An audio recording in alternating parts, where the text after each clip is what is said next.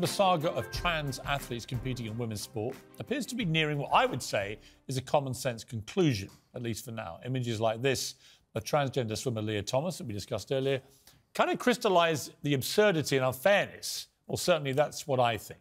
Well, high-profile stories like that of Laurel Hubbard, who made the Tokyo Olympics as a trans weightlifter at the age of 43, nearly double the age of any of the other female contestants, sparked furious debate. Well, last week, World Athletics announced that trans athletes will no longer be allowed to compete against women from the end of this month. They did it to protect fairness and integrity of women's sport. Critics said it's transphobic. That's their response to anything in this debate, and leaves trans women with nowhere to go, which is a fairer argument, which has to be resolved. Well, joining me now is British shot put champion Amelia Strickler and human rights campaigner Peter Tatchell. Well, welcome to both of you.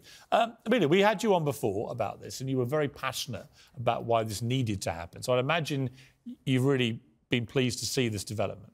100%. A lot of women, especially in athletics, are really, really excited about this. It's just about now making it go into grassroots and masters level, where there is a lot of trans women competing in the women's category as well. So now that we've got the elite level, it needs to be all levels, all sports. So, Peter, it's complex, this, because I don't want trans athletes not to be able to compete. Let me just say that straight away. But I spent some time with Martina Navratilova in Florida last week, who's been recovering from double cancer, and it was a very moving interview. But we actually had a chat about this as well, because she's one of the most high-profile LGBTQ campaigners there's ever been. And yet, when she raised her head over the parapet about this and said, I just think it's a real problem and you can't allow this to continue, otherwise women's sport will be destroyed, she then tried to be cancelled. And people abused her, they shamed her and so on, which I thought was completely ridiculous. The idea she's not a friend of the transgender community because she's trying to stand up for what she saw as an unfairness for women's rights in sport. And I just thought that was terrible. What do you make of this ruling by Sebastian Coe and World Athletics, and how do we resolve all this?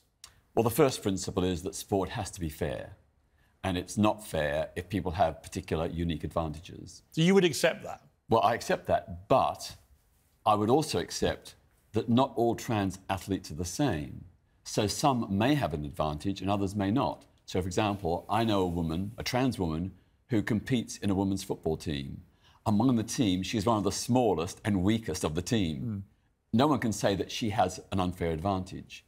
And equally, all athletes in elite sports have some kind of advantage. They may have extra large lungs or hearts, long legs, tall height. Michael Phelps, that fantastic, brilliant swimmer who won so many gold medals in the pool, had an unfeasibly large wingspan. And when he put his arms out, it was 6 inches longer than anybody else's reach. So, but he also had extra large lung capacity. Right. So, look, I've heard this. Extra large feet. Yeah, I think it's not an invalid argument, Amelia. That there, in all sport, you're going to get some people who are physical freaks, if for want of a better phrase, like Michael Phelps, who literally could do this. And it's normally the same as your height or something, isn't it, the span? And he had 6 inches extra and massive hands, right? Obviously can help him, and huge feet, I think, as well. What's your response to that argument? But biologically, they're still the sex that they're competing against. You know, at the end of the day, reducing a testosterone level is not going to cut it, because women are so much more than a testosterone level. You know, physiologically, you know, periods, whole other discussion. Well, that is certainly not to be. You know, like we're so much more than a testosterone level. So just reducing a testosterone level, at the end of the day, I mean, it's not going to change the physiological differences, because a lot of these people too are, you know, they're training as a male athlete for a long period of time before transitioning, so they're having and it's that things higher like testosterone lung level. capacity as well. All these things which you get after, you know, having gone through puberty. They're real things which give most trans athletes an immediate biological advantage. That's my problem.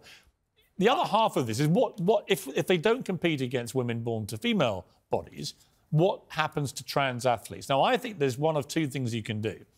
Either they compete against their biological sex, which most of them have done anyway for many years, actually never as successfully as they do when they compete against women, which I think is the argument right there. Or you create an entirely new category. There are more and more, as you said, at grassroots level, you create an entirely new category for trans athletes to compete against other trans athletes. Well, my starting point is there shouldn't be a blanket ban on all trans athletes. There should be individual assessment.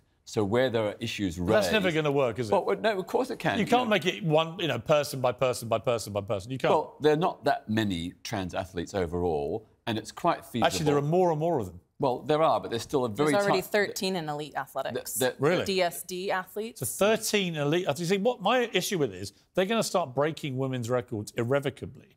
Because, I mean, Leah Thomas won one race against females, that's, just for point of the argument, females, by 50-odd seconds. I mean, it was ridiculous. And then at the podium, towers over these. I mean, this podium picture, no one can be happy about that. Yeah. That is clear advantage for a biological male. Well, I'm saying where there is a clear, demonstrable, proven advantage, an unfair advantage, then, of course, that should not be allowed to take place. But I do think that individual assessment, rather than a blanket ban, is the way to go. Okay, Amelia, because then you penalise the ones who do have an unfair advantage, but you don't penalise the ones that don't. So, Amelia, it's interesting because in rugby, I think in places like New Zealand now, for example, they do actually, because they recognise that some kids, when they get to 13, are twice the size of other 13-year-old kids, they now separate them in weight classes rather than age. So they put the ones who are a certain size and they play rugby against each other, depending, but it's no longer about age. So is what Peter saying, has he got any merit to do it this way? I mean, I don't think me or many female athletes would think that was still appropriate because of the biological sex that is there at the end of the day. Yeah. There's still so many physiological differences. And Peter, that they're not going to have, change. they're never going to have a period, right? Whereas every elite female athlete, once a month, has, in some cases, quite a crippling condition, which they're going to get every month, which will affect their training, it will affect everything. Competitions, right? Which I completely understand when women say that.